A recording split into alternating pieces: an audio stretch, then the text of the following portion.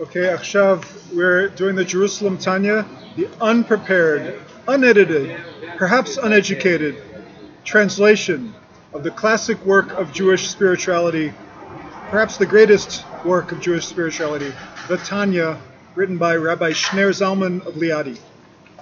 May his merit protect us. We're in chapter 38. Today it's a leap year, and it's I think it's the 23rd. No, it's the 24th. So, yeah, we're going to do for the 23rd of Adar Sheni, second Adar. So the Tanya says, "Va'af sheb'shnehem or echad."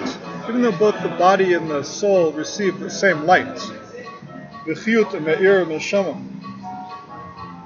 shaveh b'chinat hester panim levushim shavim she'aor mistateru mitalem mitlabesh bo ki shneim hem olam hazeh. It's like we're going to review what we said yesterday. We said even though the same light goes to the body and the soul, because both the body and the soul are from this, meaning the nefesh behemit, the nefesh chiyuni, the vital soul and the body receive the same light. Still, there's no difference between. You can't compare the two. The kind of light that goes to the neshama and the light that goes to the vital soul in the body.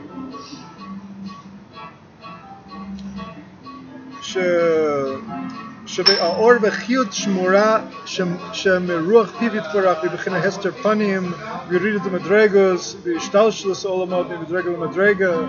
So we have the light is coming from the very mouth of God, heaven, very far away from us, and it takes constriction after constriction for this light to get here into this body, in this world. So it takes tremendous constrictions, ad shenitlabesh beklipas noga, until it dresses in klipat noga.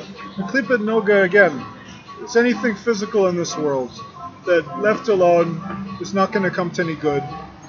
But a Jew can use it for Torah and mitzvot, and it brings it, rectifies it, and brings it up for the good. Like eating and drinking, women, honor, money, these kinds of things. So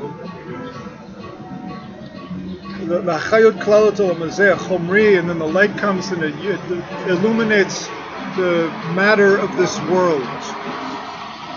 Ainu Kol Advarim Mutarim. And the Kabbalah Tanya gives us a definition of Klipat Noga now. So if you didn't know what Klipat Noga is, now you know. Klipat Noga is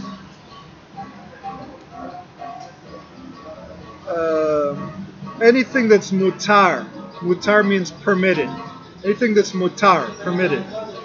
And anything that's pure in this world. Again, klipat noga is something we can use. So as a Jew, it has to be from a pure animal. Right? So if it's like we're talking about food or things we make out of animals. There's sometimes we don't need... There's no prohibition of touching a football if it's made of pig skin. You can touch a pig skin. You can touch a pig. However, you can't eat it. Okay? So, very bad to eat the pig. Very, very bad. Very, very, very, very bad. So Shalom Hazeh Mimena Va'al Yadam Mushba'im Dvarim Atmeim. So then the light that goes to the pure things in this world, then afterwards it goes to the impure things in this world. Ki hi bechinat memutzat, because Klipat Noga again is an intermediary force between the purity and impurity. So the light comes to the Klipat Noga things, such as a cow. Light goes to the cow. And then after going to the cow, it goes to the pig. Okay? From cow to pig. How could I make it more simple? Okay. כי הוא בחינה ממוצעת כנב, אף על פי כן ההערה שהיא המשכת החיות אשר Hashem meir u'machaye derech levush ze eina shaveh b'kulan. So even though the light that's coming to it, that even though we have, it's, the Klipa Noga is an intermediary between the two, still the illumination and the drawing of the life force, where God vivifies and illuminates through the garment of the Klipa Noga, or the garments of this world, anything in this world that's a garment for God's light, it's not equal in anything. It's not equal in everything. Because there's different levels of limitation and constriction of God's light. Some places God's light is more greatly restricted. Some people's God's light is less restricted.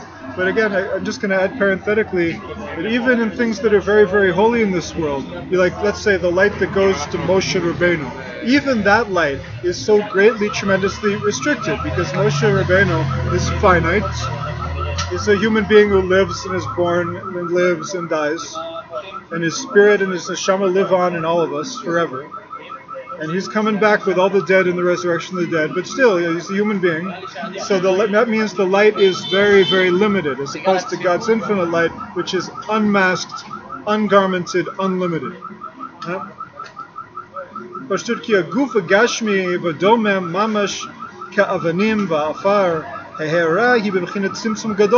he says in the physical body and in dirt and rocks and so forth, the illumination is very, very strong. There's a very high level of, very high level of limitation of the light, of the illumination. It's a very great constriction. Asher ein kamohu, there's no constriction greater than. And the life force is very little. A rock has a very small level of life force within it. And the physical body has less, but it also has a very small level of life force. It's talking about rocks and inanimate things, to the point where it can't even, like a rock sitting on the ground, it's not going to grow, it's not going to go anywhere. It doesn't have the power of growth to it.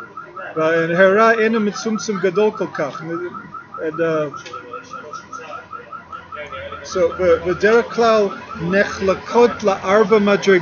usually we divide the world into four categories. We divide the world into it's inanimate and vegetable, plant life, and living beings, and medaber is human beings who have the power of speech. So again, this domem is inanimate. Someach is the vegetable kingdom, plants.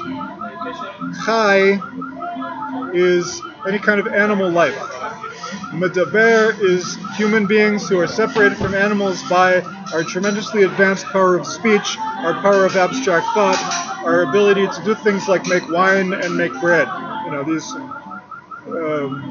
unique art forms. I don't know however you define it. We have capabilities above and beyond an animal, where even though we are to a certain extent naked apes, we all have a nefesh behemi. On the other side, there are things that really separate us from the animals, like I just mentioned before. So that's how we usually divide the world. These four levels of inanimate, plants, animals, and man correspond to the four letters of God's name, Baruch Hu, Yud, Ke, Vav, Ke. Okay? Shemimenu mushpa'im, and that's where they're influenced from. That's where everything receives its life force from. Everything comes from God's name. All the life in the world comes from God's name.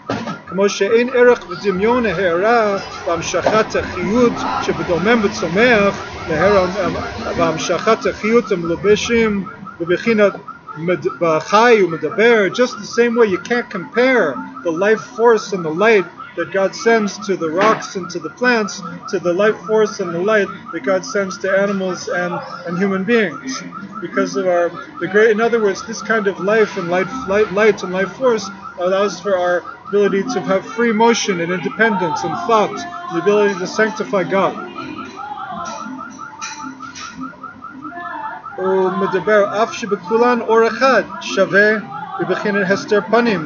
Even though that it's all one light and it's all hidden to a certain degree.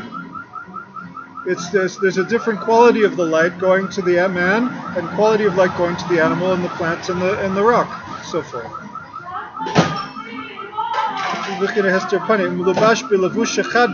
And everything is basically dressed in a garment. I mean, the light is limited for everything in existence to a certain degree, because existence is outside of God. It's not outside of God. Existence is something other than God, right? God is eternal. We're talking about anything that is finite in the cosmos.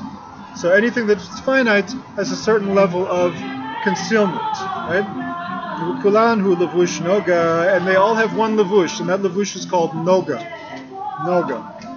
Kach ein erech v'dimyon. So the same way that you can't compare the light coming to the rocks, the light that's coming to a man.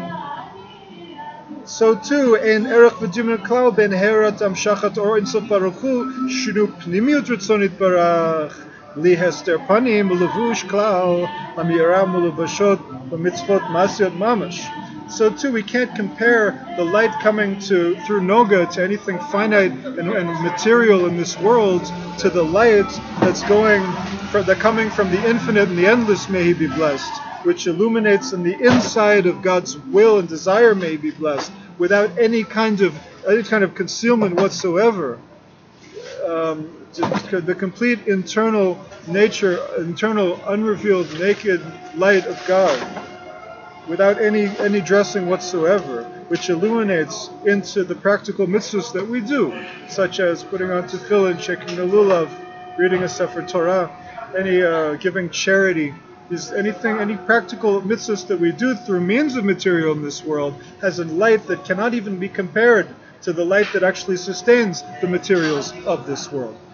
The kain b'mitzvos atzluyot b'dibor b'bitui sfatayim b'li kavana shu nechshav b'maseh mamish. And so too, when we're talking about the mitzvahs which are dependent on speech and the execution of the letters and of the movement of the lips that we do without any intention, even such as anything except the first verse of the Shema, we do the mitzvah just by moving our mouth. And again, it's better to have the intention to know what we're saying. But even if we didn't know what we were saying and we're saying the correct words, we're doing the mitzvah, right? So that light, we can't compare any of the previous lights mentioned to the light that's going during these practical mitzvahs. The lights that's illuminating to the Jew while he's saying the Shema. And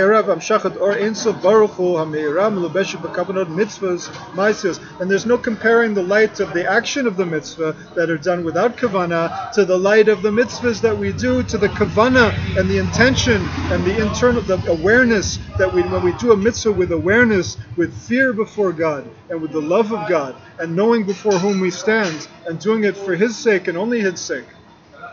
That kind of light is the light that can't be compared to any of the lights that we saw before. When a person has the intention, so the awareness of what he's doing and to whom he's doing it for in the presence of God and the way he's serving God by this mitzvah with fear and with love and with intense cleaving beyond anything in this world, these kinds of lights are the highest, most supreme, most supernal lights that could ever be conceived of in terms of the lights coming from the infinite, may it be blessed. So by al yedei kiyum ritzono hu ritzono echad. That's because we're doing it to fulfill God's desires. Because as we know, God and His desires are one. V'kein b'kavanat tefillah b'kriyat shema, and so too with the intention and the awareness that saying the prayer and saying the kriyat shema with awareness and with intention, and saying the blessings with awareness and with intention before the one and only. Saying it directly to Baruch Atah, blessed are you, with a complete state of awareness. This is light that cannot be compared to any other light. V'shar brachot shebekavana shebehen medabek machshavato v'sichlo bo yitbarach v'lo b'dvekut machshava v'chulei.